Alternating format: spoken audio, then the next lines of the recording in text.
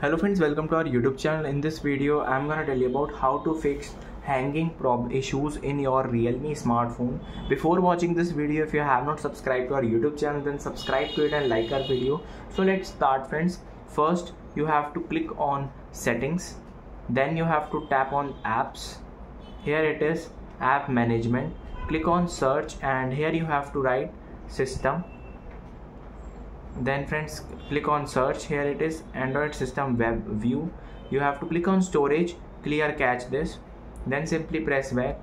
You have to type here Google and Google Play services. You have to clear cache this also, then simply press back. Friends, you have to release some storage by going to the file manager, and you will see here are lot of files and images and videos that are not in use. So you can release some files like downloads, videos, images, audios, documents and apps. You can see there are lots of apps that are not in use, so you can simply uninstall this and release some storage so it will not hang your device. Thirdly, you have to just update your device. If there is any software update in your smartphone, you have to do it from here.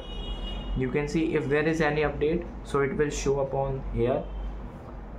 So it will fix some bugs and issues, so it will not hang your device. I hope you like this video. If you like this video, then subscribe to our YouTube channel for more helpful tips and tricks videos. See you next time.